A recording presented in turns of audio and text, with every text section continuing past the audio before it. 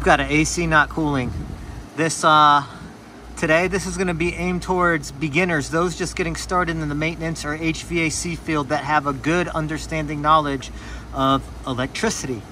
Don't mess with electricity if you don't know what you're doing. That's the disclaimer. This is for entertainment purposes only.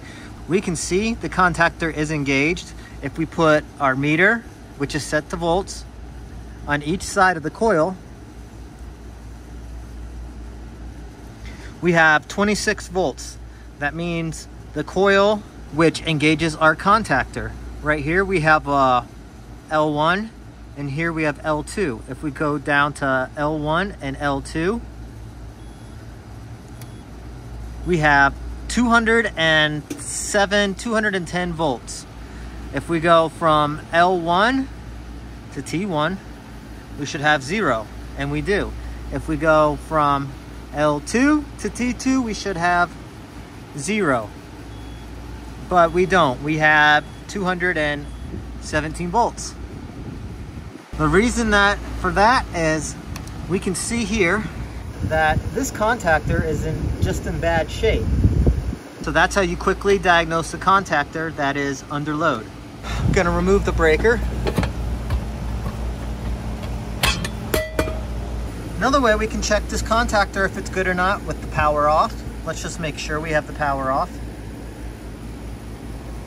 We've got 0 volts.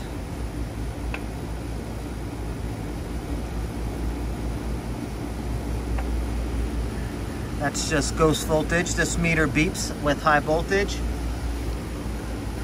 So we can switch our meter to ohms. And we're not looking for a particular reading in this case. So L1 to T1, we've got continuity. L2 to T2, we've got an open line, OL. And we can see that the contactor is engaged. So it's bad. Let's replace this.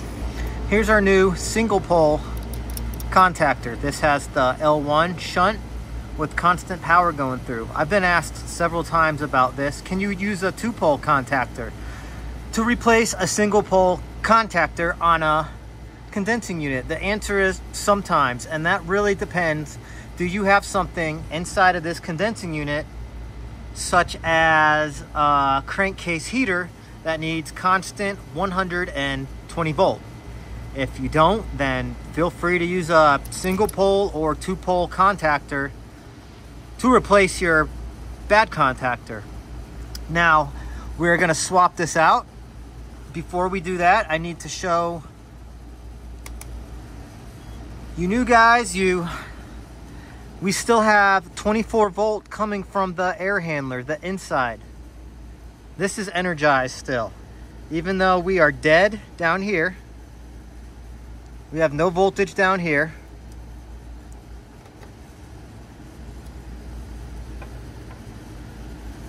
We've still got power going to these low voltage wires.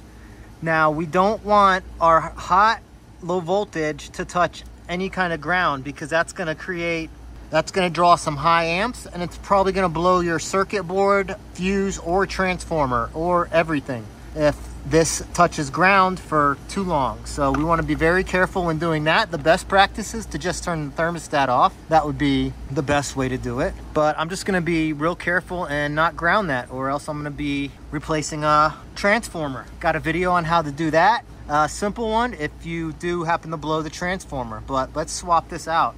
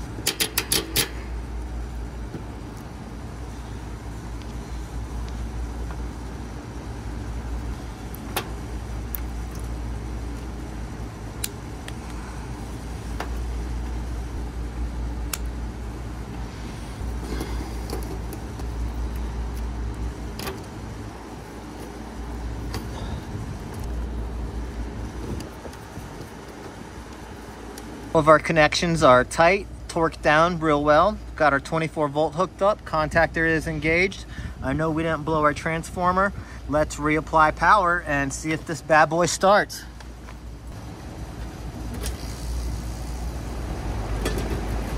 Our unit has kicked on. Now just to show you, on L1 and L2, between the two, we have 215 volts. Between T1 and T2, we also have 215 volts.